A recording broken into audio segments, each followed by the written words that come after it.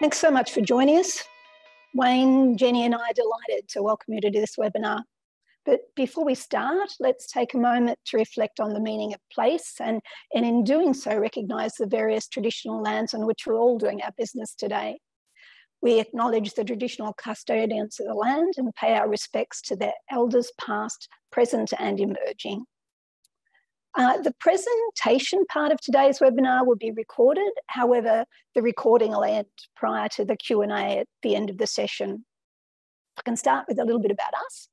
Jenny and I are both from Deakin University and Wayne's from the Geelong Region Local Learning and Employment Network, the Geelong Region LLEN. We're collaborating on a project which aims to address workforce gaps in the supply chain industry. And this particular project is supported by the government by funding through the local jobs program. For today's session, we hope it's going to be very practical. That's our aim. We're looking at coming up with some ideas on recruiting for greater diversity and for creating and importantly sustaining the sort of workplace where all employees feel valued and when difference is seen as a plus, was seen as a positive. Our views are based on some recent research that Jenny and I did into the barriers to diversity and inclusion. And we were looking particularly at the supply chain and transport industries. We interviewed over 100 women about their experience, and we also interviewed 24 senior supply chain execs, talking to them about the challenges that they were facing recruiting post-COVID. Good morning, everyone, and thanks, Pat, for the introduction. In this webinar, we're really going to focus particularly on what small business can do to create and sustain diverse and inclusive workplaces where all staff feel really welcomed and can be productive. Our backgrounds, well, I have over 25 years experience in supply chain logistics sector, working both domestically and internationally, and 7 years as a COO for a leading white goods company.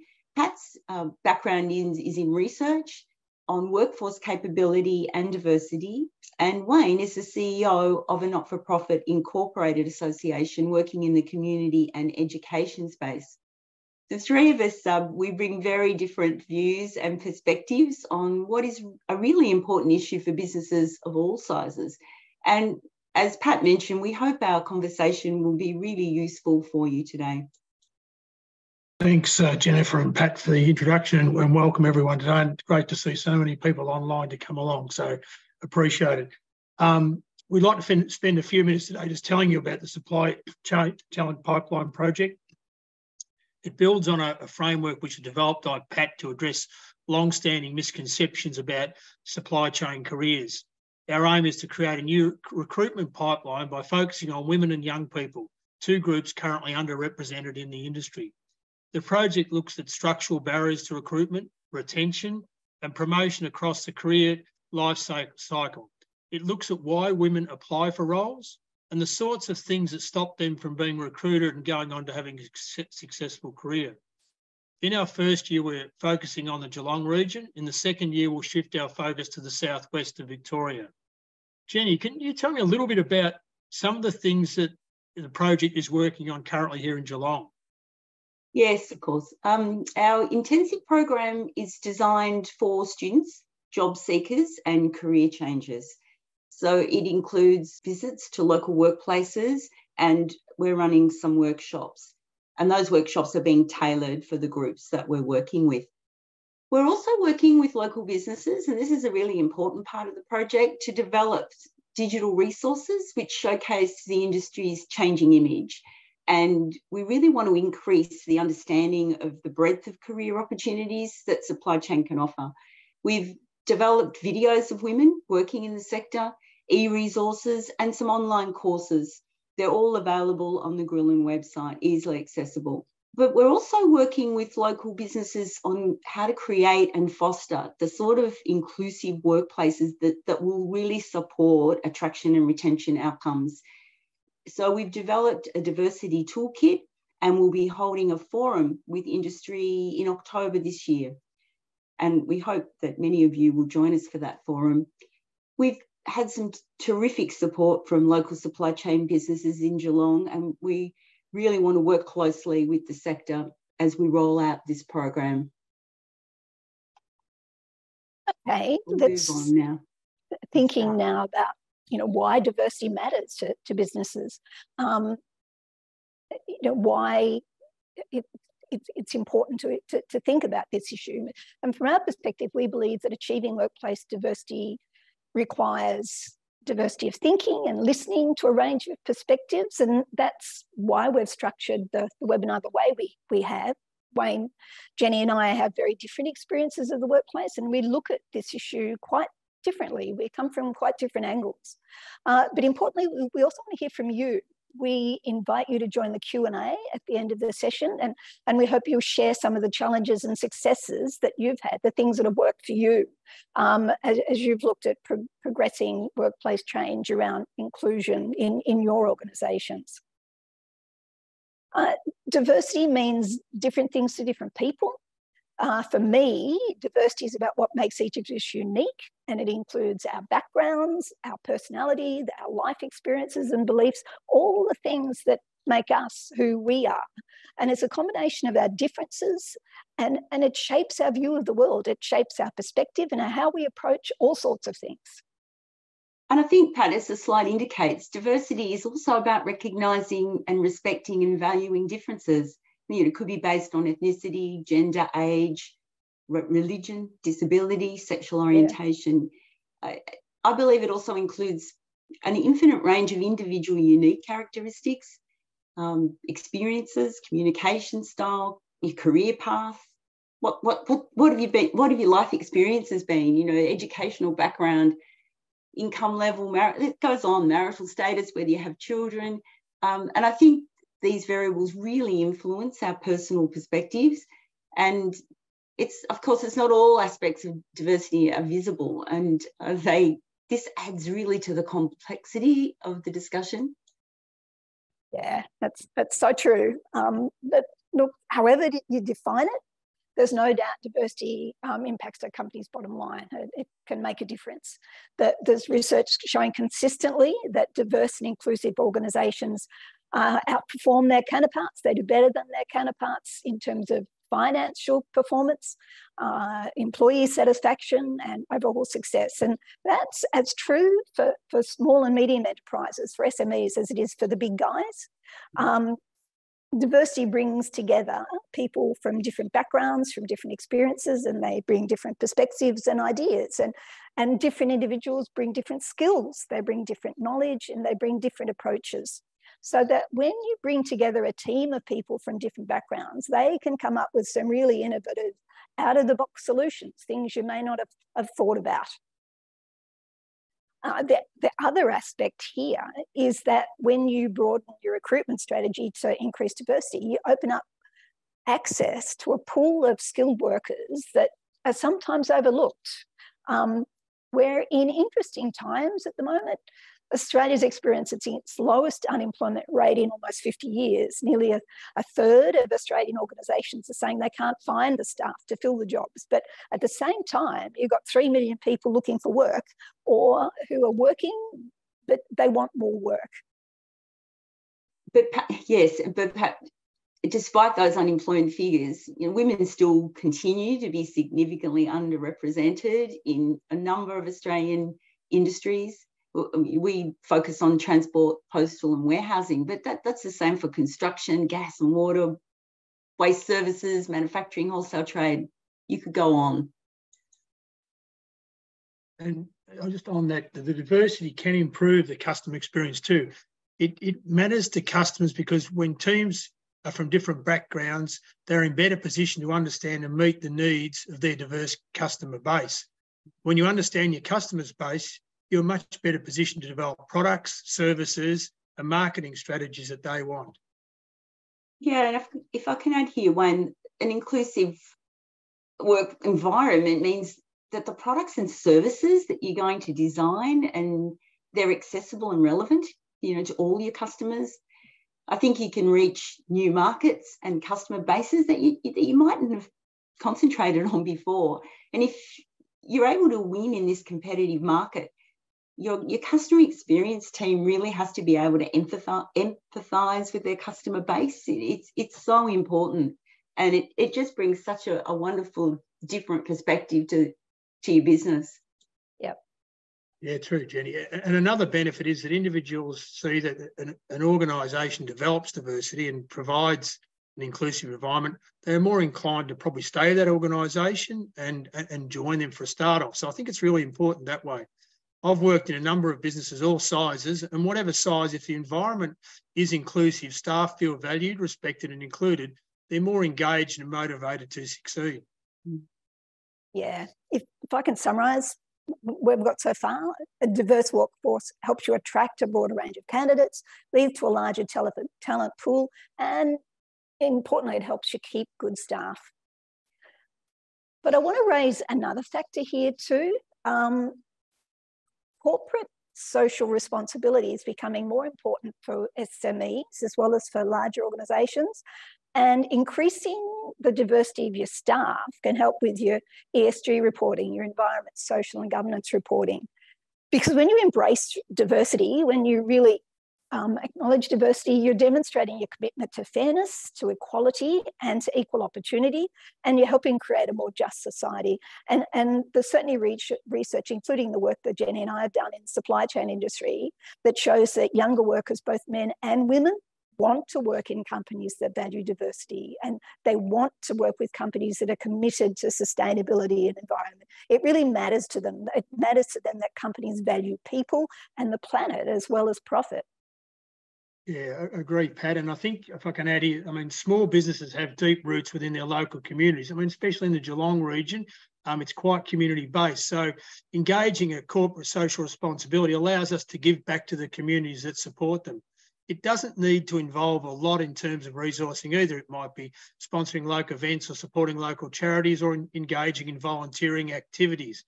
By being socially responsible, small companies can strengthen these community relationships and create a positive impact within their own communities. Yeah, it's important to say, to acknowledge here though, that smaller companies face particular challenges when recruiting for diversity. There is more limited when they've got more limited reach when they're attracting a diverse range of candidates.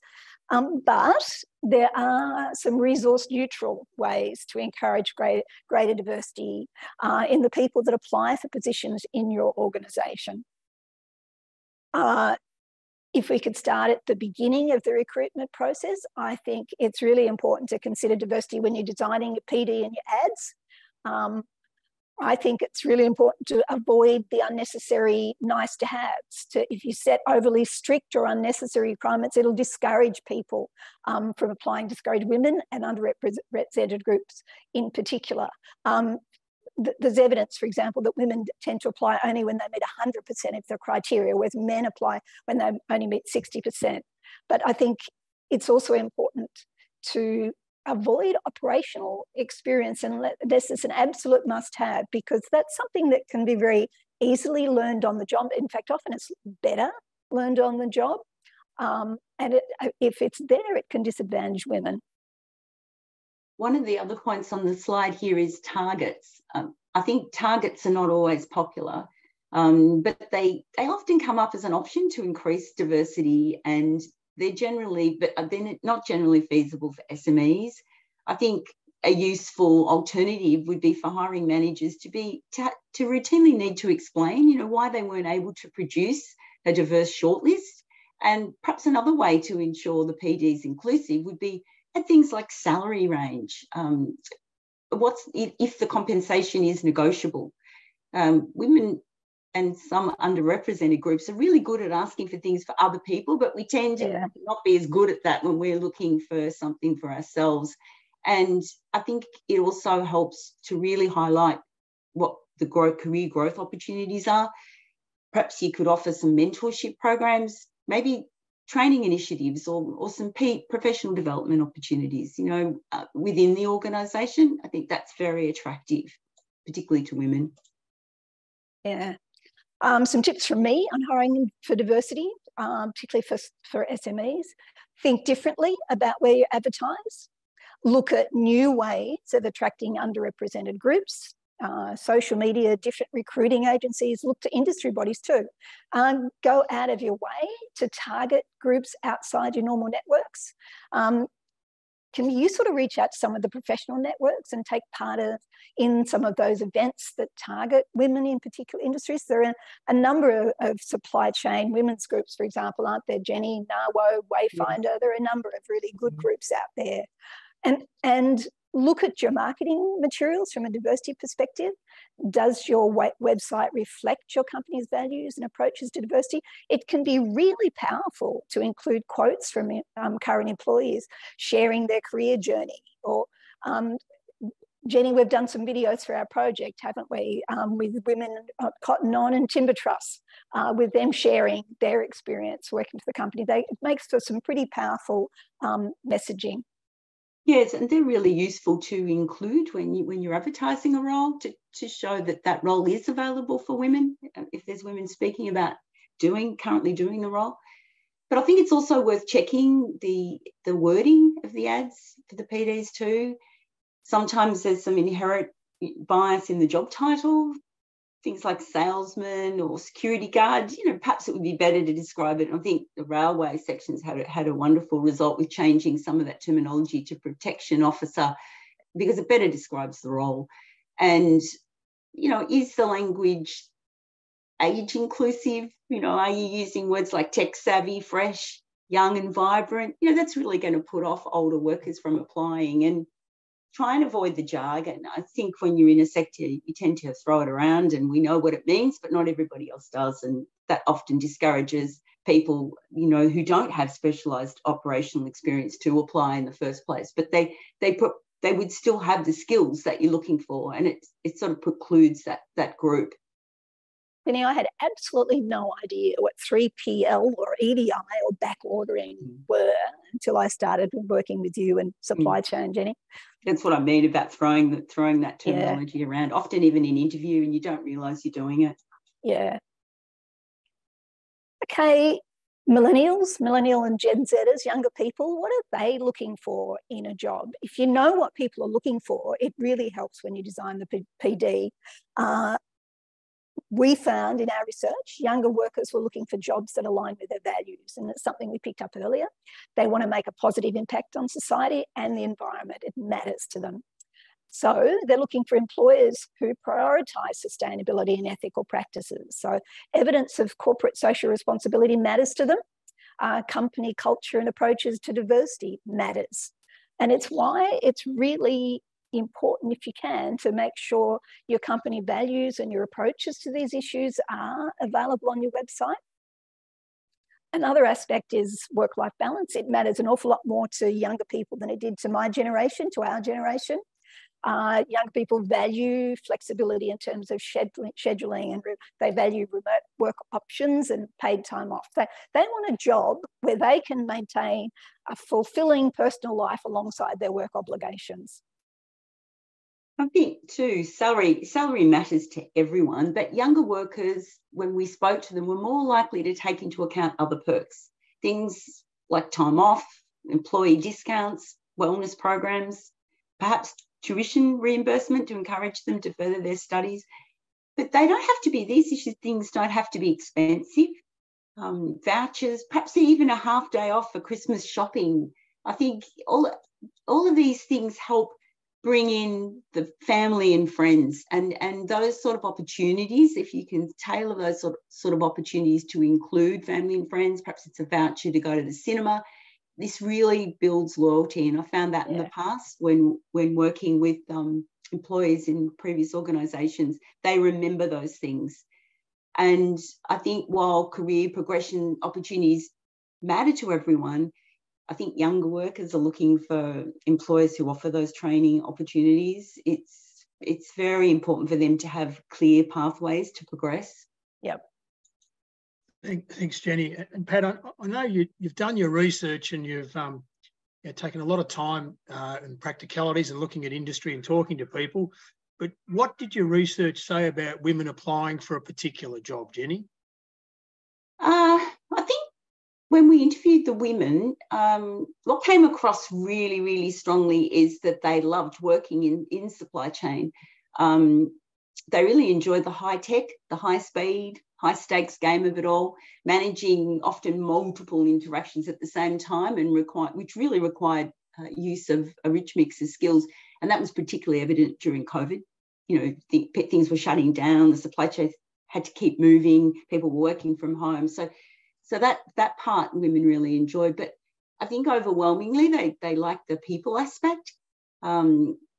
Even though it's becoming increasingly tech focused, I think supply chains is still very much a people business, and things like building relationships, working with people, that's really the main game. That's how you keep things moving. It's your relationships with your colleagues and external stakeholders that really make a difference to keep that reliable supply chain moving. I think they like diversity in the role. No day is ever the same. The day-to-day activities really change, and there's a huge variety within and between supply chain roles. They see it as a job for the future. COVID really showed that as other sectors were letting people go, supply chain was really ramping up. So they see it as a future-proof role, and I think importantly, it's well paid. It always comes through problem solving. That ability to do complex problem solving. And it's very attractive to people who like patterns and trends, when they want to look at data and data analytics. That's really important to enjoy that. And from the women we spoke to, Pat, they really enjoyed that part. Yeah. And I suppose lastly, what came across very strongly for me was, particularly with the younger people we interviewed, younger women we interviewed, they are very concerned about supply chain and its contribution to sustainability. They see efficient supply chains can make a real difference, and not just to the planet, but the bottom line. But I think for them, it's very much focused on the planet and doing the right thing and making a difference. I think that covers most of what came through strongly in our interviews. Yeah. Thanks, Jen. That's true. I want to think now about how SMEs can take these ideas forward. They've got fewer financial and human resources. They're less likely to have the time or the expertise to create formal inclusion policies and procedures. How it's possible to do that given those restrictions. There is a plus though. Smaller businesses can be much more agile and nimble, and that's a real advantage in managing issues of diversity and inclusion. Looking at some of the building blocks here, one of the building blocks is that ability to offer the flexibility that we talked about earlier that can support work-life balance. And post-COVID staff know that productivity is not defined by how many hours you spend in the office, but by how successfully you've performed your task. So this concept post-COVID of redefining work as outcome to achieve, not a place to go. Wayne, what's your experience, working in a smaller organisation, managing workplace flexibility and the expectations post-COVID? Yeah, I think, COVID obviously changed a lot of things, and I think, we were a fairly flexible staff anyway, but I think it's also allowed people to work more so from home, to have that flexibility of part-time, and to be able to change days or finishing times, etc., to sort of suit their lifestyle. So I think that's probably coming out through COVID, and we've tried to embrace it here in our organisation. And, the staff are very good, and they very engaged and always wanting to do the best. So I think it's been good. I think that forced flexi working from home, it showed us all that it was really possible. In so many organisations, we hadn't even thought about the possibility of doing that. And I mean, obviously it won't be possible for all jobs, but I think hybrid models, working 2 or 3 days a week, is becoming the norm. And we know it's something, I'm not sure if you say twats or twats, but it's the Tuesday, Wednesday, Thursday workforce now is really catching on. But I think flexibility is not just about working remotely. There's so many other options that you can offer people. You can make flexible start and finish times. We see that in organisations across Geelong, the way they've been able to change their shift patterns to become more family friendly. They can offer part-time, job share, casual work, perhaps allowing staff to purchase additional parental leave, job sharing, flexible rostering.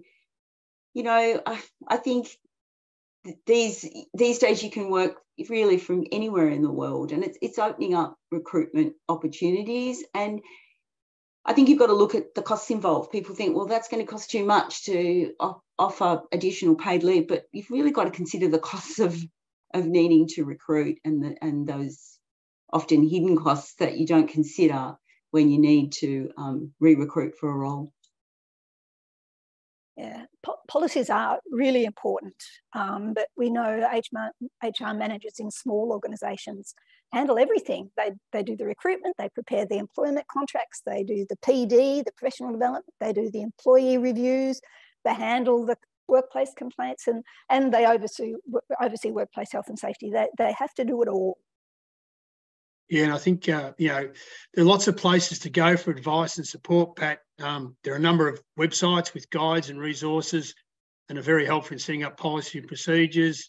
In Geelong, we have probably a range of HR specialists that I know some are in the room today that can assist with some of these things. So I think, you know, that's part of this, is creating that awareness. As part of the Supply Chain Talent Project, we developed an inclusion toolkit. It covers a lot of things we've been talking about, plus includes a list of resources that are available on time. The inclusion kit is available on the project website along with a number of other resources free. At the end of the webinar, we'll put up a link to the project website, or we can send out a copy to anyone interested. Okay, the focus of our research was supply chain, and interestingly, that's an industry really that never sleeps. Jenny, you were in a senior position in a supply chain company for a long time. Is it possible to achieve work-life balance when the industry operates 24/7, 365 days a year?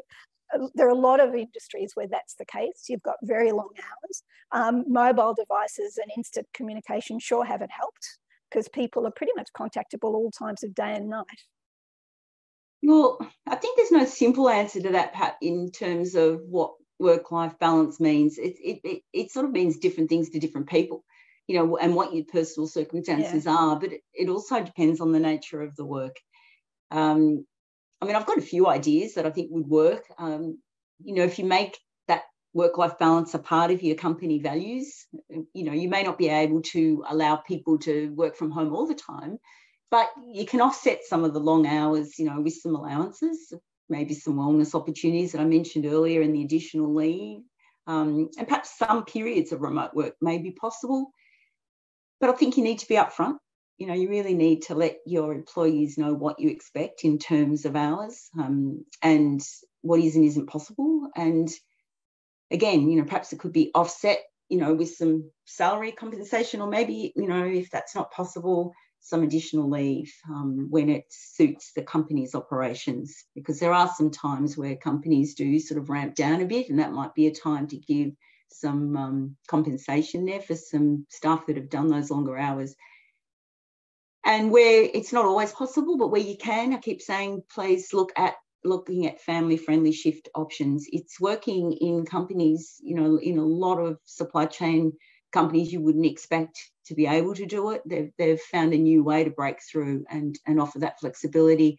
And look at early morning meetings. You know, if it's not possible to avoid it, particularly those pre-start ones, you know, maybe some people can dial in remotely and give that option, share that around. Okay, Wayne, you're CEO of a small not-for-profit, and you've had some senior management positions in a number of companies, larger companies as well. Is it possible to achieve flexibility when you've only got a small staff? Yeah, thanks, Pat. It's a good question. I think, you know, I spoke earlier about having, you know, part-time positions and being flexible with start and finish times. I think that's important. You know, obviously things come up sort of in the everyday, and you've got to make adjustments. So I think that's part of having that flexible workplace. You know, job sharing is something that, you know, I've been familiar with, and where staff have sort of multiple skills, and they can swap and adjust their schedules to meet that. We don't have a lot of space here where we are now, and that allows, you know, we rotating staff through, and maybe a couple of days at home, and for staff might free up some of the office space, or our staff will even take that on board and organise their own meetings to come in, as well as having maybe a meal or something, or a coffee catch up. I think that always adds to that staff morale, which is really, really important. And obviously having clear communication is really important. I have an open door policy and everyone knows that, so we can always have a discussion if needed. You know, I've got great staff, and I think that flexibility encourages them to and empowers them to take ownership of their work, which they do, and benefits everyone. My staff know that the organisation values them, and we trust that they get great outcomes for the LLEN.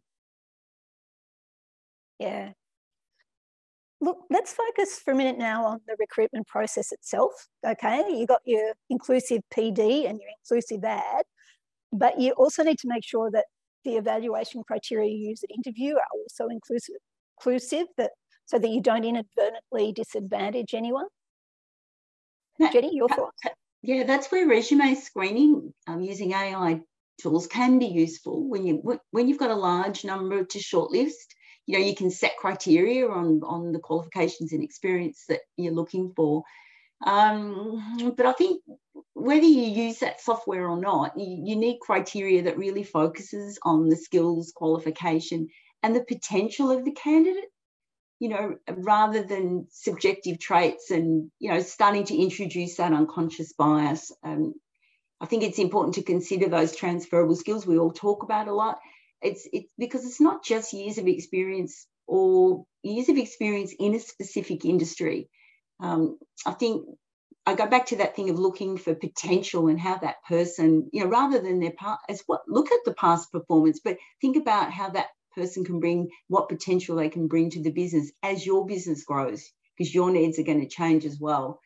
And I think set the interview tone. You know, it's bring diverse perspectives. You may not be a large enough organisation to have a panel interview, but you could always consider bringing other colleagues in for the second interview.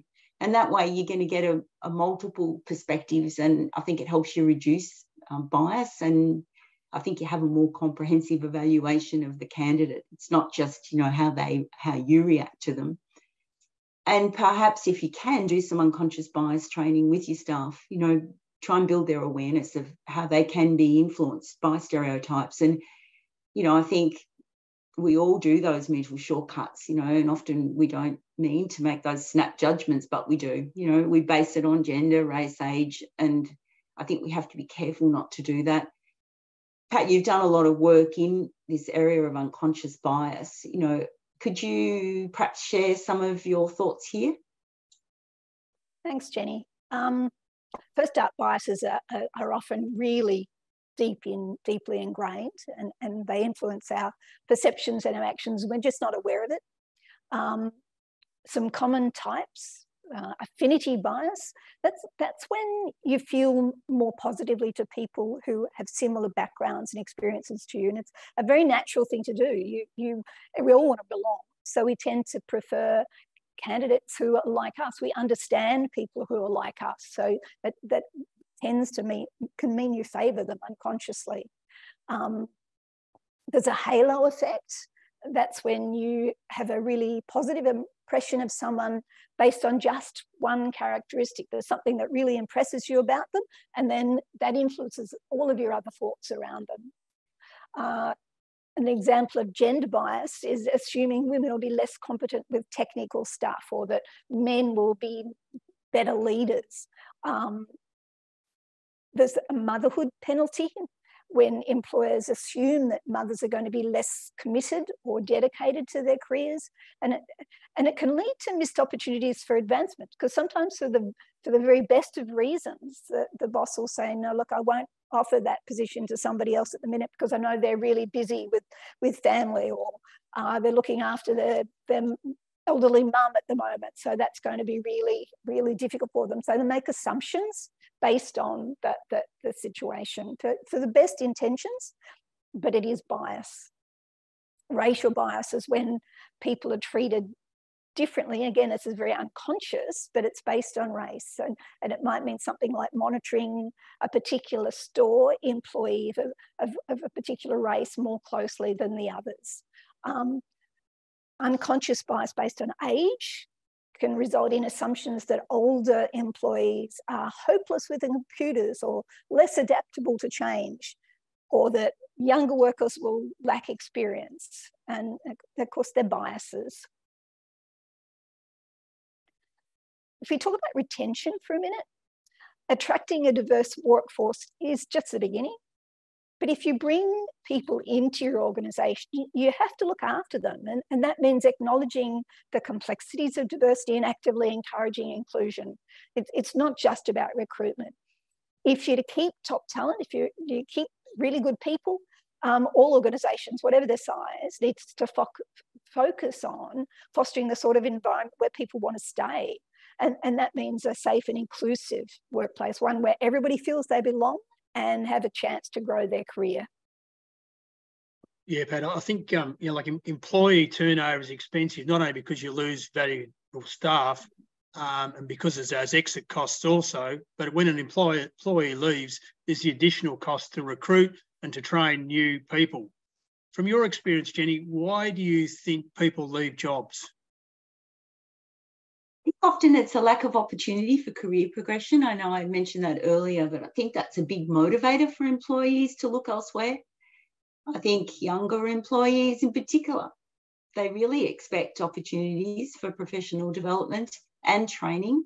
And often they're told they're going to be given training and interview, and then things change and that doesn't happen. And I think they can become quite disillusioned. And I think including the opportunity for secondment and shadowing is wonderful for younger people. It's not just things like salary rises or formal training. It's that shadowing of somebody else in the sector that you respect and getting that opportunity to connect with more senior people via that shadowing can be hugely appreciated and not often done enough. I think we keep saying about good company culture, but that's another really important factor. There's nothing worse. A toxic workplace, I think, is a major factor in causing people's decisions to leave a company. And it's often not the company they're leaving, it's a bad manager. People spend a lot of time at work, so it's not good for their mental health and they'll make that call to leave. So I think companies really need to monitor that experience for workers and look at managers and make sure that those sort of toxic environments are stamped out very early. And look, money does matter. I think if you feel appropriately recognised and rewarded by your employer, it's much easier to stay. I think we've all been in those positions where, when you're well looked after, you don't think about leaving. And I think, if you're not able to always increase salary, those other financial incentives that I spoke about earlier, things like gift cards, bonuses, often in organisations, salary discounts can be huge and it doesn't impact the bottom line, perhaps as much as offering things like bonuses, but they can be really helpful depending on what your company products are, of course. But those sort of opportunities are huge. And it also builds brand loyalty because people have them in their homes. And, if they can offer those discounts to friends and family again, that can really make a big difference and make people, as we keep saying, make people feel, very valued. Jenny, I want to pick up that comment you made earlier about company culture. Can you say a little bit more about that? Well, I think in my experiences that poor workplace culture can really lead to poor morale and stress. And it can do reputational damage, with increased staff turnover. People know when you're having high staff turnover, it gets around, that sort of negativity in the workplace is really contagious. I've seen it affect a whole team, where other people can be feeling really positive, but they get dragged down by it. And I think, if you've got policies in place, yes, but, you need to be annually reviewing it. Make sure that, you don't have those sort of internal barriers, things like bullying and gender equality, even with sexual harassment. No one likes to think it's going on, but we see in the news every day that these things are still happening. So I think you really have to monitor it and have policy in place to do that monitoring and really look at inappropriate behaviour and make sure it doesn't persist, because staff will leave. They'll vote with their feet. And I think that is probably one of the major influences on why people decide to stay or leave an organisation. And social media, we go back, but it can move, bad reputation can move very, very quickly. And I think, have efficient systems, have strong leaders, that can come up with really clever strategy, innovative products and, bring talented staff into the discussions. They all contribute to your company's success. And I think it'll really give you a competitive advantage to thrive your business and grow, to keep bringing people into those discussions. What are your ideas on some low-cost, relatively easy to implement strategies, Jenny? I think things like providing safe spaces, for employees, where they feel they can put their hand up and, ask questions and raise concerns. It's all very well to say to people, oh, feel free to, speak up. But if they don't feel that's actually a reality, they won't. Things like buddy systems can be really good. I know through COVID, some of the onboarding experience was fairly poor because it was difficult. But I think if you could pair a new recruit with a more experienced staff member, that can be fantastic, so that they have someone they can speak to if they're having a bad day. They can tell them that, how to work through things. And some of those things that are being built up in your mind as big are really only small, and it helps them get over that initial onboarding. Do some training where you can on diversity, inclusion, things like this webinar, invite your staff, bring them in, use online resources and external partnerships. That doesn't have to be a huge cost. And just keep revisiting your hiring practices and make sure some of those unconscious biases haven't crept into your interview panels. Make sure that they're diverse. And I think give your staff an opportunity to lead initiatives, come up with ideas, like a question, an idea box, or somewhere where they can come up with something and be rewarded for their ideas. And bring in some special days. Like I know a lot of companies celebrate International Women's Day, for example. That's not costly, but it makes people feel good. Yeah, I think I could probably add here, Jenny, whatever the size of the company and leadership from the top is vital in creating inclusive company culture. Leaders probably need, like myself, you need to model that inclusive behaviour and encourage all your staff. So it needs to build that trust, and that, if something is not appropriate, that you make people to follow up on that. So I think it's important that leaders do a big part in setting the stage for their workplace. Thanks, Wayne. This slide's got a list of some of the issues that we see as important in sustaining cultural change. And look, the most important thing here is, I think, don't get complacent. Inclusion's a journey. It's not a destination. It's not about filling a quota or checking off lots of tick boxes. It takes commitment at all levels, and importantly, it's ongoing. Jenny, some thoughts from you? Well, Wayne said earlier that leaders are important. Yeah. They need to visibly demonstrate their commitment. And that's really through their actions, the decisions they make and how they behave. But I think we've got to keep coming back to that. It's not just important about talking about it and ticking boxes. You have to actually live it every day. And that thing about employee involvement, I keep saying it, but, give employees some ownership. I think that's really critical. And encourage their participation, bring them into meetings. It doesn't always have to be the senior exec.